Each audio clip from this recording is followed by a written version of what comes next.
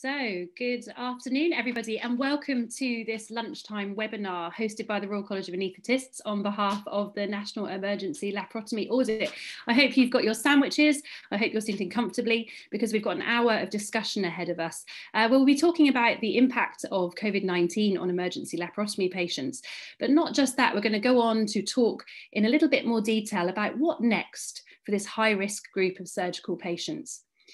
And I'm absolutely delighted to welcome two speakers alongside me today for this lunchtime. We've got Ms. Lindsay Pearce, who is consultant surgeon in Salford and is the new surgical lead and research lead for the NELA project. And then I'm really pleased to welcome Professor Carol Peden, who's all the way over in Chicago right now, who is one of the founder members and one of the reasons that NELA is now in existence and that we're all here today. So, going to move on to a little bit of housekeeping. So if you're going to submit any questions, just do that through the question and answers tab. If you have any problems with your audio in Zoom, exit and then come back in. We won't know that you've left or that you've come back, but I hope you do come back. We'll be recording the webinar and it will be available to you in the future. And we'll also be emailing out a CPD certificate. And if you can, please complete the webinar survey when it's sent out. What we really want to know is what you might like to hear about in the future and future webinars that we'll have planned for the coming months. So let's move on to our first poll. So do you have, fingers at the ready, a timed acute abdominal surgical pathway for your patients working from the moment when they first present to the hospital? I'll just give you about 5 seconds to start answering that. And then we'll be moving on to the first part of the talk. Yes or no? Okay. So, oops. Super. So we're just going to move on to the first part of the talk now. So the first death from COVID-19 in the UK was reported on March the 5th, almost just over a year ago now. And then on March the 16th, Boris announced that we should begin our social distancing, something we'd never really heard of. And then bang, March the 23rd, national lockdown happened and we all knew it was coming. The ambulance service reported that there was about a 30% reduction in calls for chest pain in the UK at that point. And the EDs are telling us that it was over half a reduction, a 50% reduction in the number of patients coming in to present to them for acute MI or for heart failure. So clearly something happened to the population of this country when lockdown was announced in that they stopped coming to hospital. And that was exactly the same for the patients who are presenting for emergency bowel surgery. It's really obvious from this graph where March the 23rd is. Something happened and we saw a 20% reduction in the number of patients presenting for their emergency laparotomy. So overall, during the time frame from March the 23rd to September, we found that there was a reduction to 10,546 patients having emergency laparotomy, so 20% below what was the year before. And that is in keeping with what was described for other acute medical pathologies, such as heart failure, such as acute MIs, or vascular problems such as acute aneurysms. What we now really need to understand is to why that has happened. And the reasons for it could be multifactorial. For a start, we could have been operating on less patients. Perhaps the decision-making we made about who should have surgery changed during that time period. Perhaps we were operating on less high-risk patients. Perhaps we found that our data isn't as accurate as we think it is, and maybe there's a case ascertainment issue. We've got lots of questions that we now need to answer by analysing the data in more detail and using the HES data and ONS data as it comes forward. At the moment, we can only speculate and wait to see if patterns of admission actually recover in the coming months, or wait to see if pathologies that we usually don't see, such as late presentations of issues, start to happen in due course, and with patients as they delay their presentation to us in coming to hospital. But of this data set, 867 patients had a perioperative diagnosis of COVID-19. Most of these patients were diagnosed post-operatively. So this really reflects in the beginning of the pandemic, how we didn't have access to rapid testing and that we weren't able to understand what was happening to these patients before they had their surgery. Interestingly, when we look at the patterns of operating, despite recommendations from places, organisations such as the Royal Colleges of Surgeons to avoid open surgery and to use laparoscopic surgery, we saw no change in the patterns of surgical procedures that happened during the pandemic. And importantly, we didn't really see any impact of the pandemic on the key standards of care that emergency laparotomy patients should receive. Patients still had their CT scan before their operation. There was a slight dip during March and April for patients who had COVID, probably reflecting our inability to get enough PPE or understand how we could get these patients through the CT scanner safely. But on the whole, they had their CT scans before surgery. Patients still went to theatres in the correct time frame, and they still had their risk assessment performed regularly before the operation. But really impressively, given all the pressures that we had to face during the global pandemic, particularly as anaesthetists, we were still present for this high-risk group of patients, both before and during their surgery. And I think this is a real indicator of how much the standards of care that we are wanting to provide our patients have hit home. And we still wanted to do that despite all the pressures that we were facing at that time. In fact, patients who needed to get their operations sometimes got there quicker than usual. And this probably reflects the lack of other emergency surgical procedures that were going on and access to the CPOD operating theatres. But what was really impacted detrimentally was admission to critical care after their operations. On the right-hand side here is a chart from ICNARC, and the orange column in April probably needs no explanation. This is the proportion of COVID patients in intensive care in April, and we can see it as it tails off over the coming months. On the left-hand side is a figure from our recently published interim COVID report, which demonstrates clearly that patients were not able to access critical care. In March, the patients who did not have COVID and had an emergency laparotomy were significantly less likely to have level 2 or level 3 care after their surgery, with only 58% of them accessing this. This is in comparison to the COVID patients, perhaps in recognition of the fact that they were higher risk, perhaps they were sicker, that they were much more likely to get to critical care. In April, it was slightly better, and so on and so forth, and it started to improve back to almost pre-COVID levels. It will be interesting to see what happens to the data as we watch the second surge and any future changes, and how we might then consider future-proofing ourselves if we are to encounter any further COVID surges in the coming months, to make sure that these patients still access a high level of care after this high-risk surgery. So did this impact on our outcomes? Well, length of stay was clearly affected, and in quite an interesting way. Patients who had COVID, fairly obviously it might seem, had a significantly longer length of stay in hospital, with almost double the time spent there. But patients who did not have COVID had a much shorter length of stay than usual, probably reflecting that we wanted to get them out of hospital as quickly as possible and away from any risk of contracting COVID whilst they are staying with us in hospital. But really quite importantly, mortality after surgery is what we're all interested in.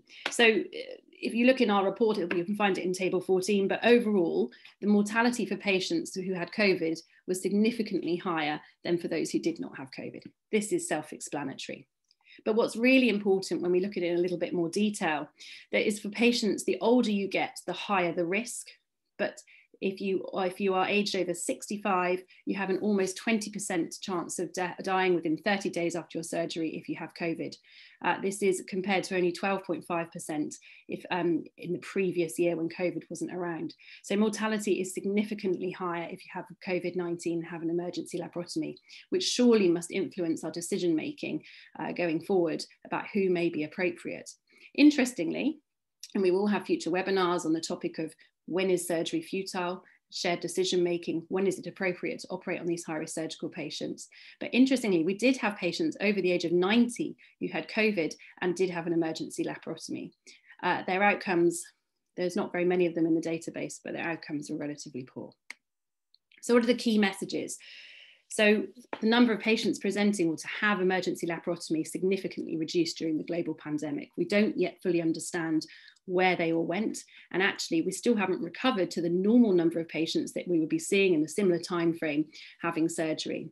But we are now the world's biggest database about patients having COVID-19 and laparotomy. And that's down to you who kept entering data for us during such pressured times. And thank you for that.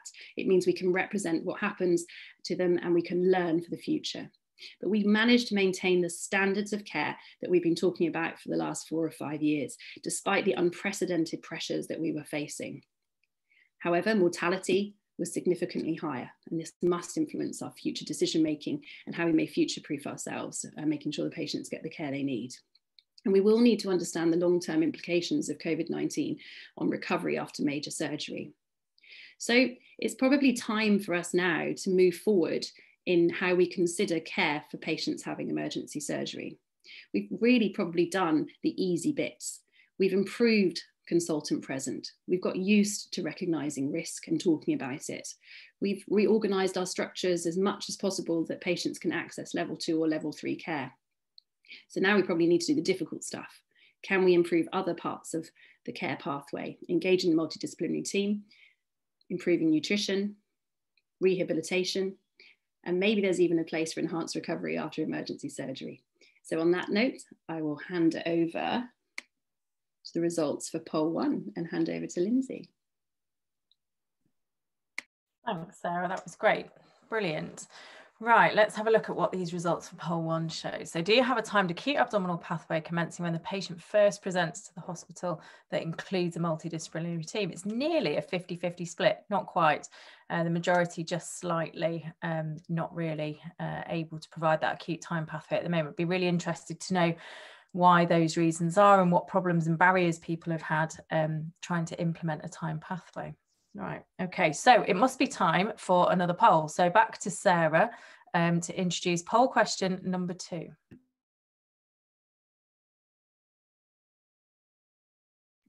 You'd think I'd learn after a year of COVID to not be on mute during a webinar. So poll number 2, at our hospital, we run post-discharge follow-up clinics for emergency laparotomy patients. I'll give you a few seconds to answer that one. Thank you, everyone. So I will now hand over to Lindsay, and Lindsay is our new Sonia Lockwood, and she is at Salford Royal and is the new surgical lead for the emergency laparotomy audit, and I'll hand it over now. Thanks, Sarah. Right, let's switch screens and I'll be able to share my presentation with you. So the new Sonia Lockwood, that sounds like a title I've not heard before. So hopefully I can live up to Sonia's work. So what I want to do is just quickly kind of run through a little bit about how we engage a wider workforce and a wider MDT. As Sarah's talked about, we've kind of nailed that low-hanging fruit. So where do we go from here and how can we improve things a little bit further? Oops, done exactly what Sarah did and skipped too far. There we go. So in order to see where we're going to go in 5 years, we need to look at where we've been 5 years ago, and things have moved on a lot. The way that the data is now presented, the way that the reports look is very different, and we have made improvement in outcomes. But what I'd really like to see now as surgical lead moving forward is trying to look towards a bit of summative learning and a bit of shared learning. So we provide individual hospital reports to organisations. We rely on hospitals to track their own outcomes. What we've not really looked at is that summative report, looking at which areas of organisations improved, which areas perhaps need a little bit more improvement. So I'd be asking organisations to look regionally, look around your different hospitals, see if there are elements or audit standards where your neighbouring hospitals are particularly maybe doing well or have improved significantly, and what could you learn? What we do know and we do accept is that there is absolutely not a one-size-fits-all approach to any of this. You cannot just pick up a service out of a neighbouring organisation and drop it into yours. The infrastructure just isn't there to support it and it won't work. But there may be elements of different people's approaches that you can take on board yourself.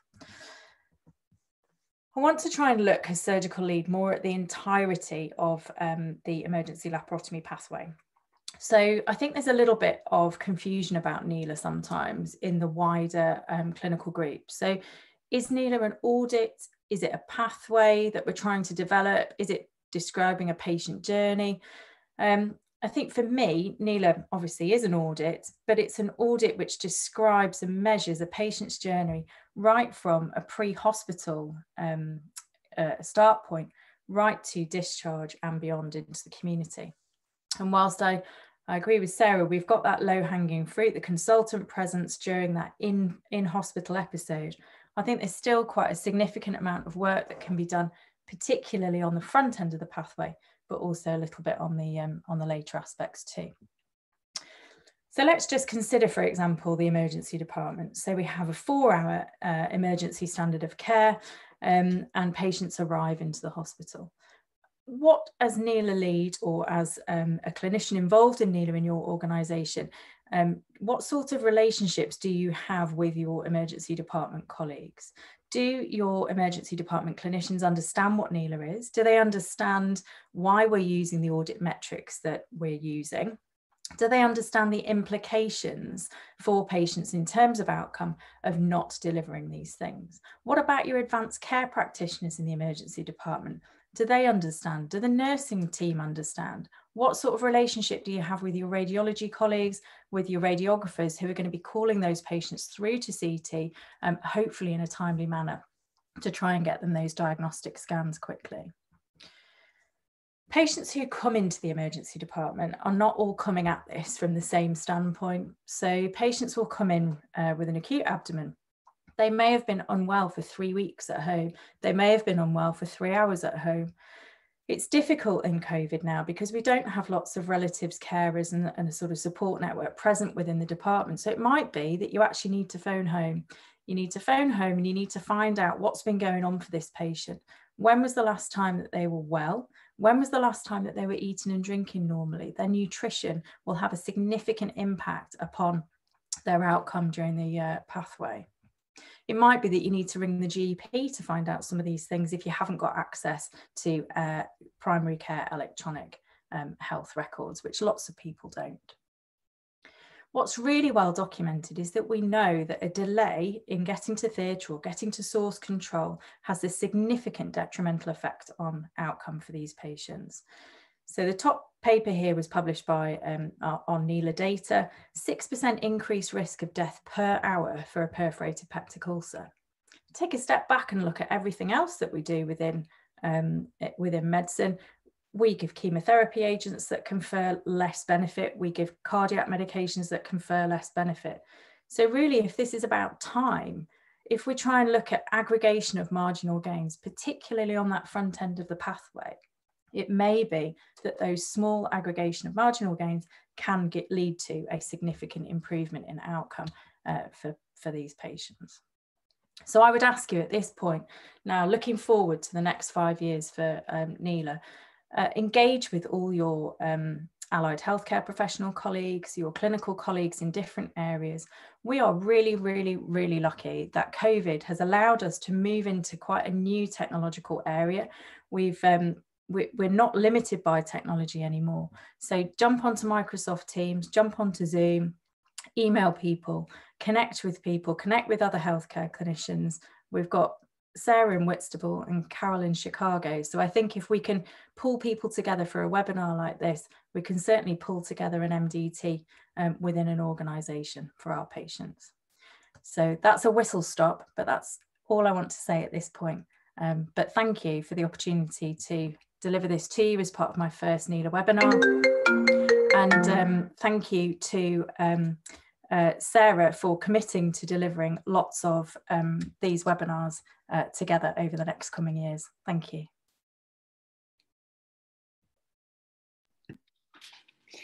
Thank you, Lindsay.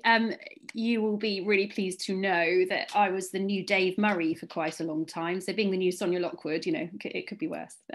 So I think it's time to see the results from poll 2. No. So 77% say no. There's no post-discharge follow-up clinics for emergency laparotomy patients. So we can close down that poll there. I think this is really important, and something in the Q&A boxes would be great to see from teams and colleagues around the country, to put in the Q&A about why. Why is it that you are not able to run follow-up clinics? We offer post-operative clinics and follow-up to the majority of elective surgical patients whose risk of morbidity and mortality is significantly lower, and they get support throughout their whole care pathway.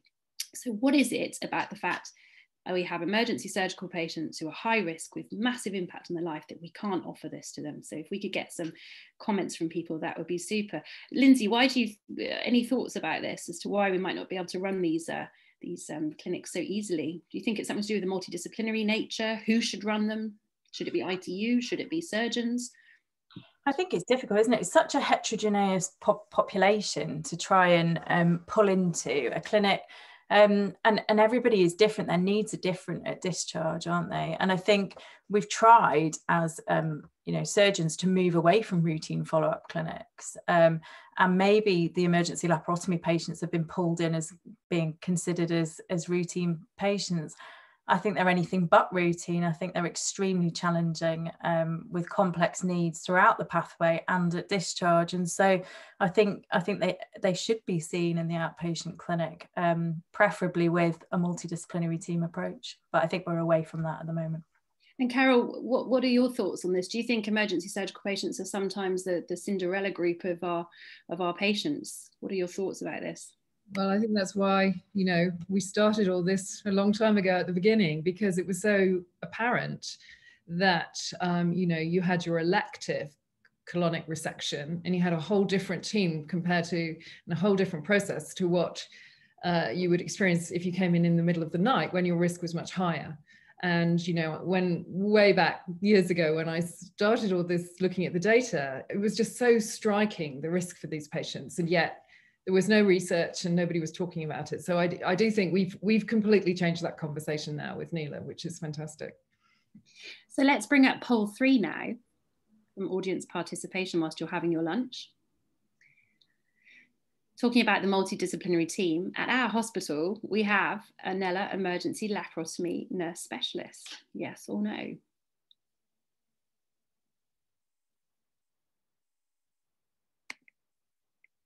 I didn't realise I could vote in this as well. That's great. We'll come to the answers of that in a little bit, but now I am going to hand over to Carol, who's going to talk to us about enhanced recovery after surgery. Can we even do this for emergency surgical patients? And I'm looking forward to hearing if we can or not. Thank you, Sarah, and good afternoon, everybody. It's good morning in Chicago. Let me get the slides up. So yes, I liked Sarah's title about, can you really ERAS MLAP? Well, I think you can, and I'm going to briefly run through why I think you can. Oops. No, can I? So just a little bit of background to me, for those of you who may not know me. I was one of the co-founders of NELA, and I led the EPOC and the ELC studies that were based on NELA data. And now that I'm in the US, I'm working as a consultant to the American College of Surgeons on their emergency surgery program, and also, which will become relevant in this, chair of the American Society of Anesthesiologists Brain Health Initiative. Brief background, you all know this, but I thought I'd show you some of the US data as opposed to the UK data. Huge increase in emergency general surgery admissions between 2001 and 2010. And as we all know, that the emergency surgical cases are a small, relatively small number of all surgical cases, but huge part of the deaths. So this is where we need to concentrate if we want to improve surgical outcomes.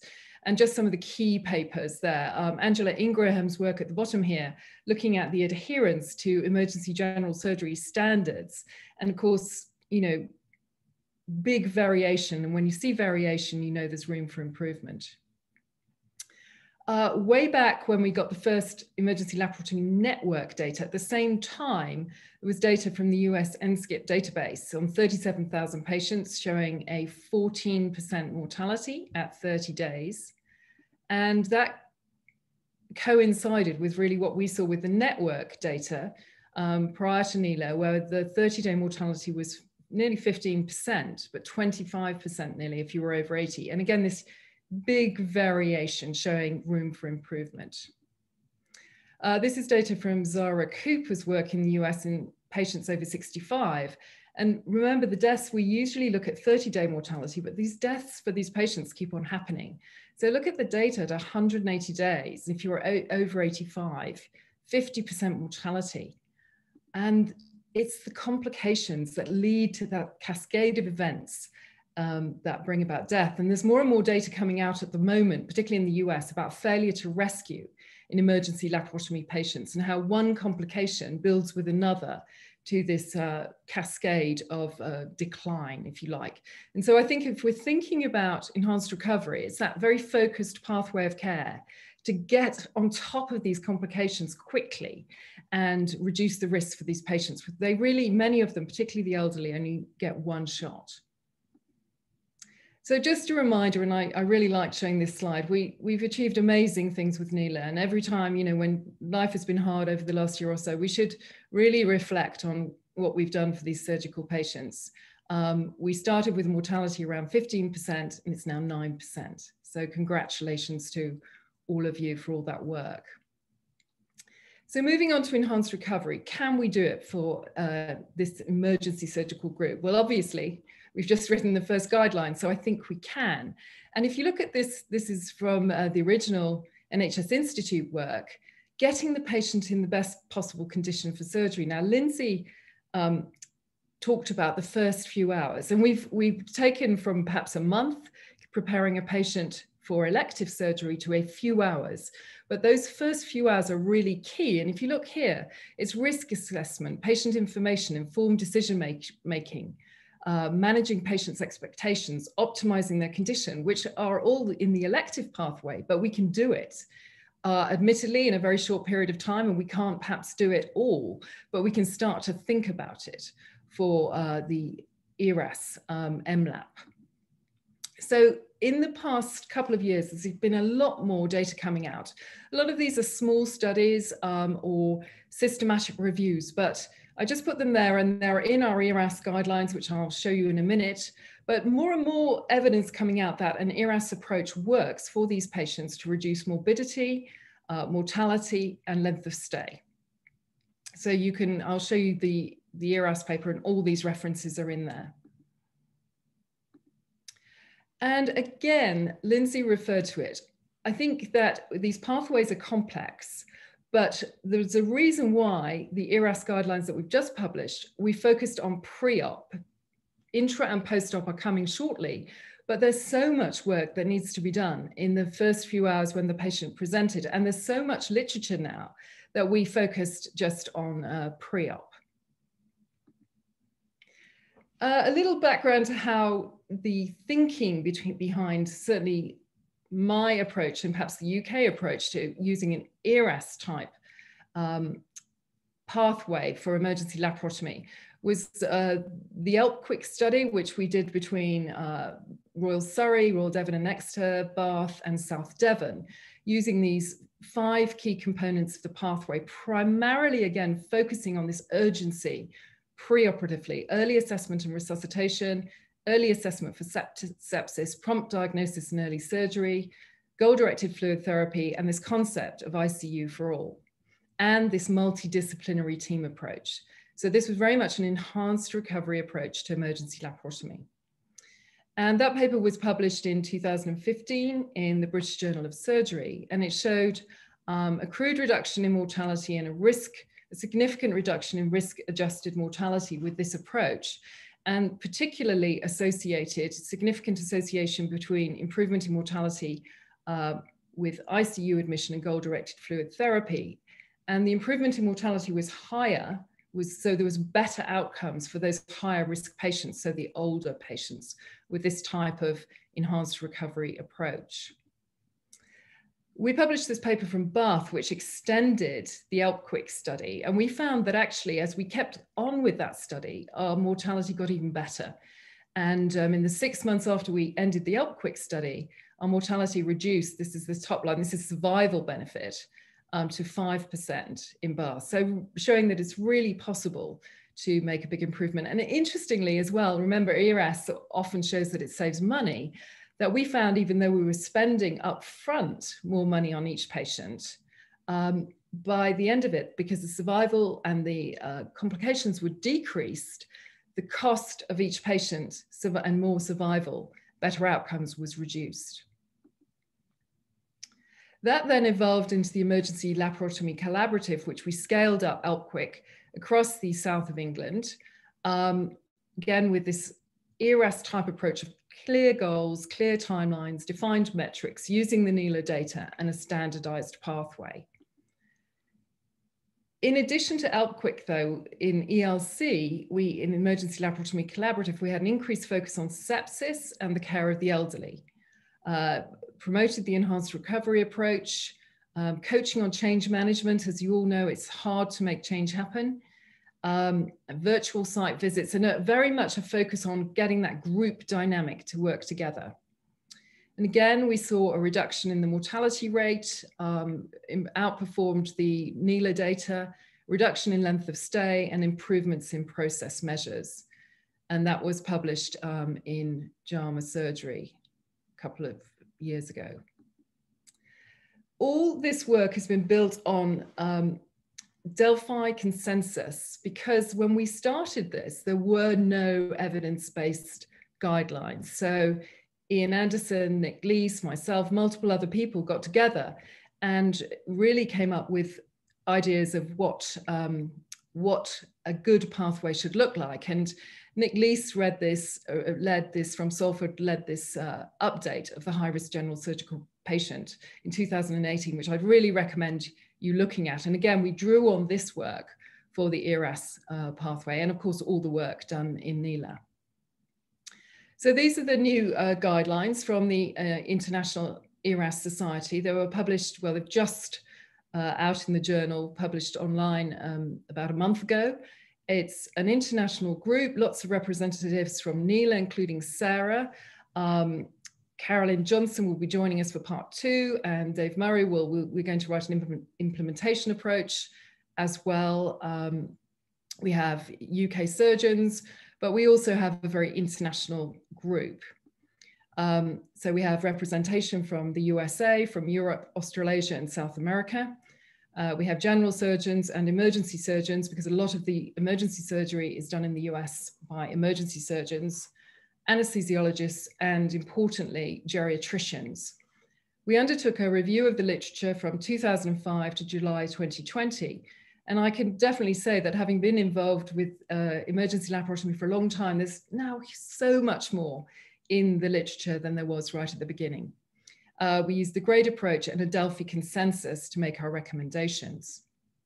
And this is the whole pathway. As I say, what I've just shown you is only part 1, which is preoperative. And it became apparent there was so much that we needed to focus on in preoperative, the ERAS emergency laparotomy pathway, that it was a paper in its own right.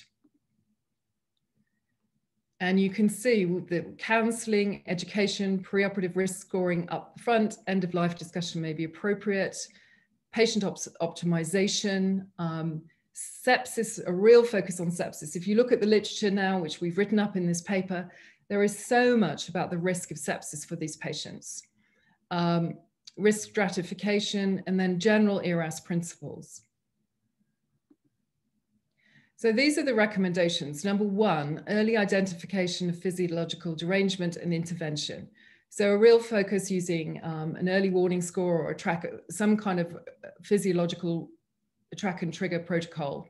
Screening and monitoring for sepsis. And again, if you look at the literature, it's so impressive, the risk of patients if they're septic.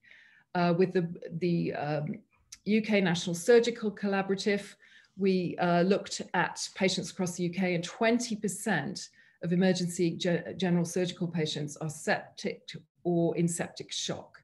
So really we should be doing this as a default. Early imaging, surgery, and source control of sepsis, risk assessment. And then these are the first ERAS guidelines to have age-related evaluation of frailty, delirium and cognitive assessment in them, and I'll speak a little bit more about that in a second. The other things are relatively standard, as you would expect: reversal of antithrombotic medications, assessment of VTE risk, pain management preoperatively, preoperative glucose and electrolyte management. We did not recommend preoperative carbohydrate loading in the emergency patients. There's no evidence for it. Preoperative nasogastric intubation on a patient and surgeon assessment. And then quite a lot, which Sarah had a lot of input into, on patient and family education and shared decision making.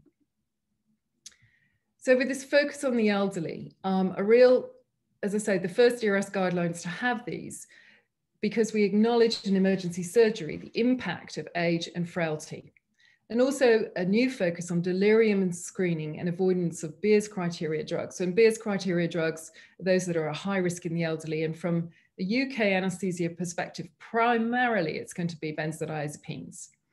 Some very good papers coming out now. I'd recommend Rachel Kadaroo's work on published in JAMA Surgery about this, again, a kind of proactive approach to the older patient, showing a very significant risk reduction in mortality and morbidity.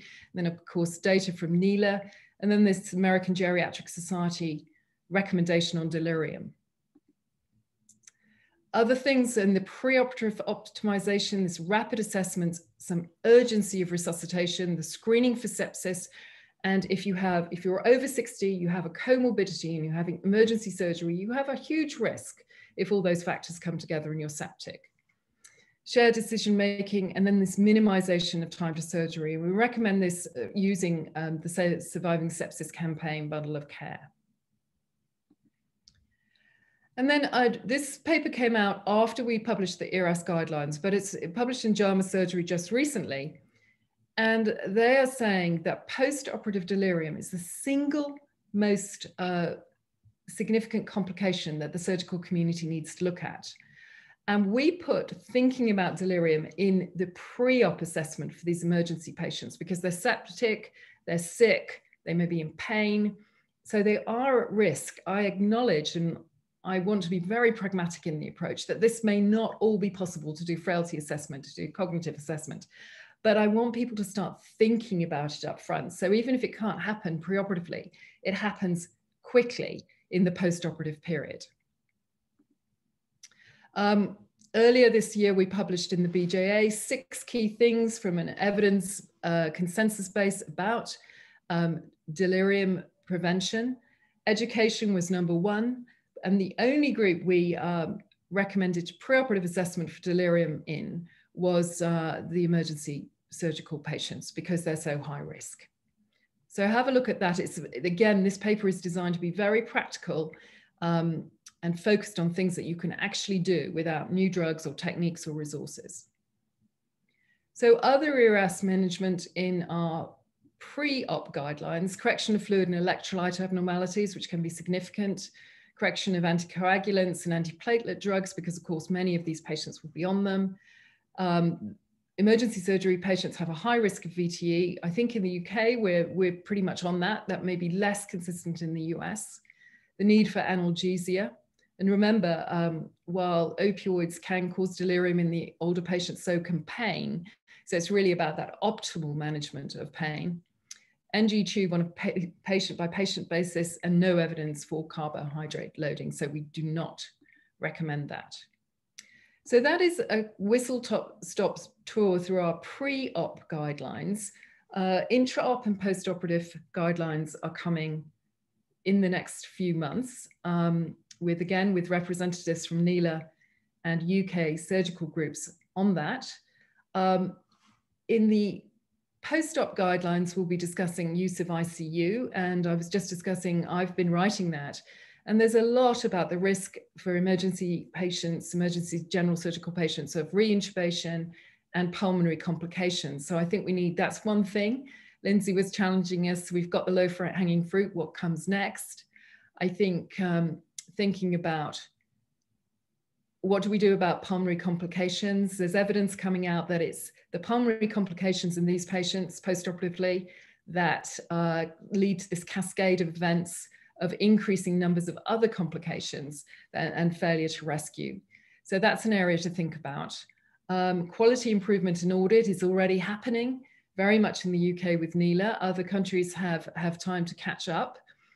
And again, as the other two speakers alluded to, it's all very well making all these recommendations. The challenging part is putting them all together into the system organization and the system of care. And then end of life care.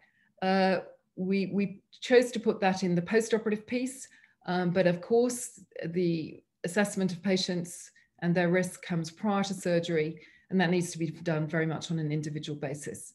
And then I put together this slide, which comes from the EPOC pathway, and Tim Stevens and I writing about, yes, we need evidence-based interventions, and it's so great that there's now so much more evidence. We need the measurement and data feedback, which NELA is giving us, but we need the motivation and focus, the community of practice, which NELA builds, quality improvement skills, and multidisciplinary team training. So there's a lot to do, and I'm very happy to take questions. I hope you think that's helpful. I hope you think that we can ERAS MLAP. It was all built on concepts developed through NELA, and I'd be happy to take any questions afterwards. Thank you.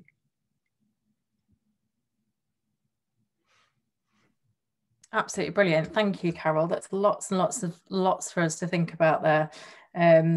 Looking forward to those intraoperative and post-operative guidelines. And it looks like end of life is almost like the bookends, isn't it? We need input at the beginning and at the end as well. Yeah. So just to pick up on that, one thing that we talk about quite frequently is those high-risk patients that we assess as being high risk subjectively and objectively, but yet that patient or their family still really want us to proceed with an emergency laparotomy. What do we do in those situations? When is high risk too high risk? Well, I think, as you know, it's so individual, and that's a difficult question to answer. I think we have to guide the patient, family, and our decision making based on data. But as you know, again, the risk assessments are done on a population basis, and every individual is individual. And there are the case, and as you as a surgeon will be very aware, of a patient with a perforated peptic ulcer whose risk score comes out as very high, but in fact, rapid surgery will save their life. I think perhaps a more challenging question is that once we commit to the surgery, we have to commit to giving the patient the best possible care right the way through. We have to go through with it, and they get one shot, as I said.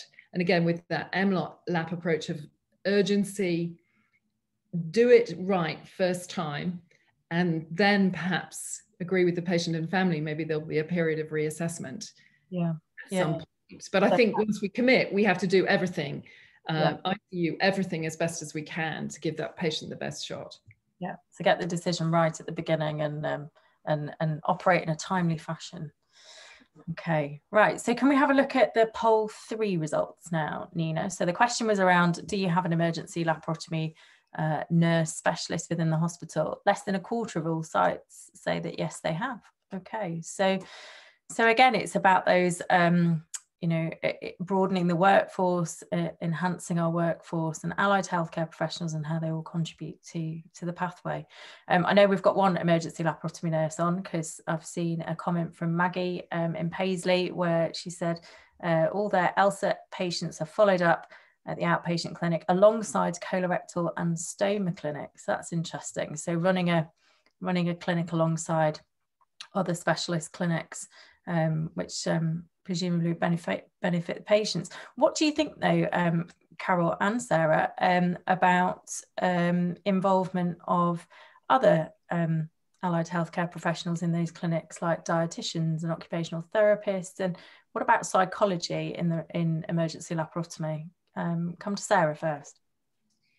Yeah, so I think I'm really pleased we brought this up, because one of the questions that's in the Q&As at the moment is the emergency laparotomy patient doesn't need a special clinic.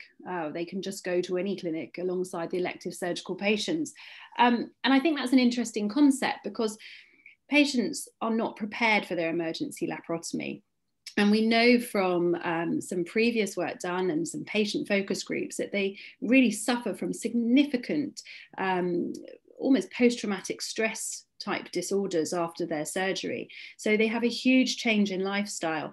And after that, there are psychological impacts of that. And I know that Julie Cornish in Cardiff is starting at the POLO study, which will be looking at the psychological impact and whether or not we can put in place any support after that that's particular and specific for emergency surgical patients. I think the other difficult thing in emergency surgical patients is that we don't necessarily know how or when to collect patient-reported outcome measures. So there has been some early work done, which Dave Murray was involved in.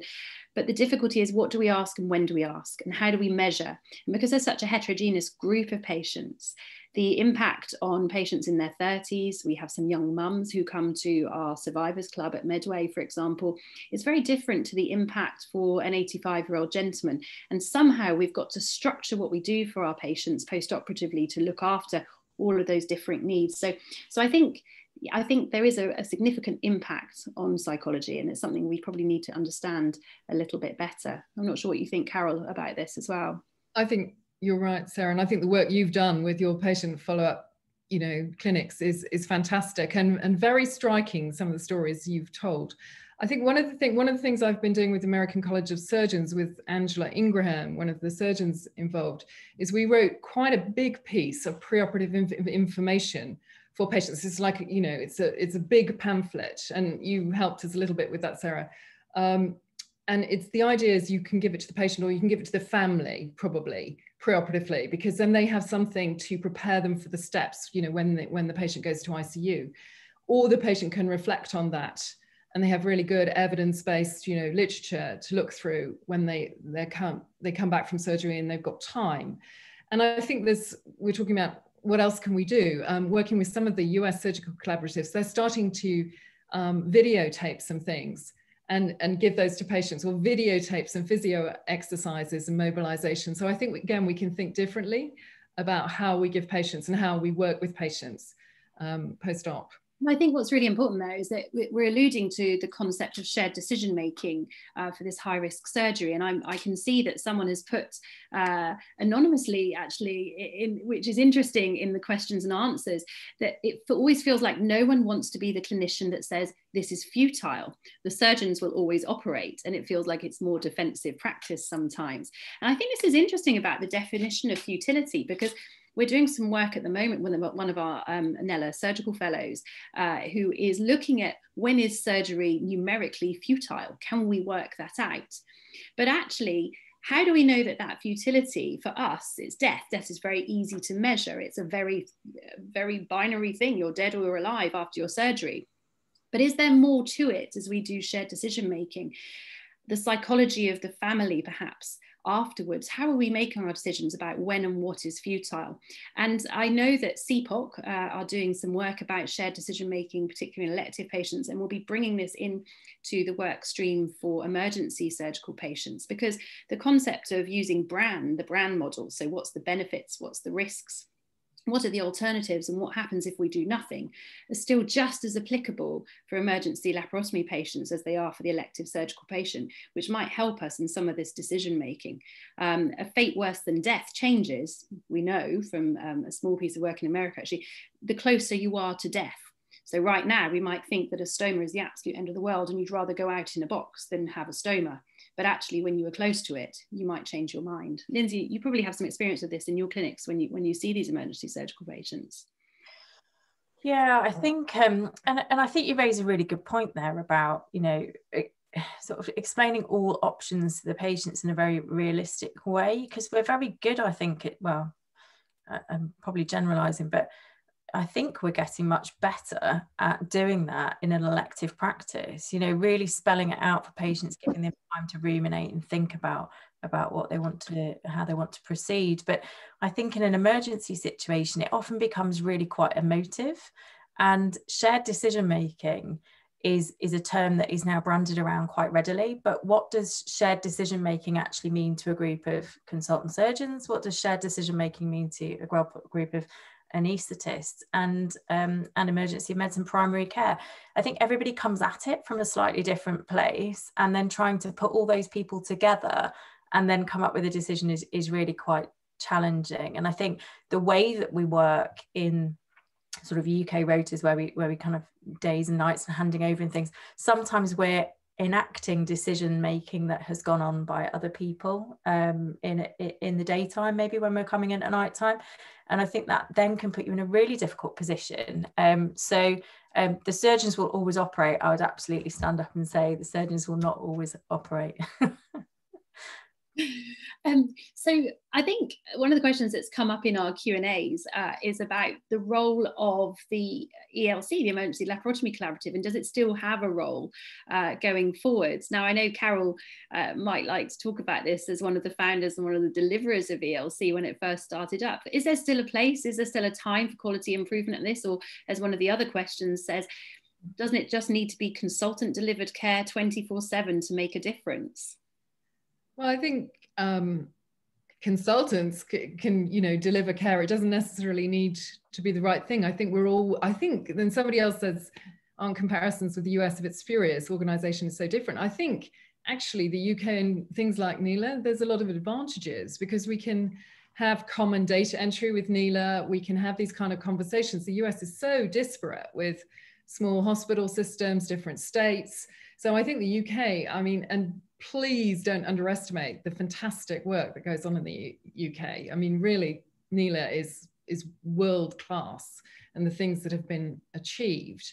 I think, yeah, quality improvement, I think we can have consultants, but they've got to be doing the right things. They've got to be focusing. And as Lindsay said, you know, we've got to work as a team because as the consultant surgeon, you can't be in the emergency department. So we need everybody working together. So we need improvement. We need standards of care, we need pathways. So what do you think we can learn from the sort of ethnographic part of the EPOC study that we can translate as we take these ERAS guidelines forward, as we talk more about pathways?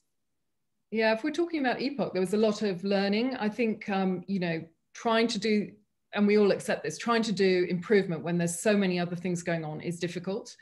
I think that one of the things that came out with the ethnography, which for those of you who are not familiar with ethnography is kind of the study of why people do things and why things work, was that people really liked standardized pathways and risk assessment, helping them guide discussions and decision making. Because if you're a breast surgeon who ends up with having to do emergency and it's not your common area, then having some clear guidelines and having some risk assessment where you can talk to ICU was very helpful. So that was one of the things that came out of that.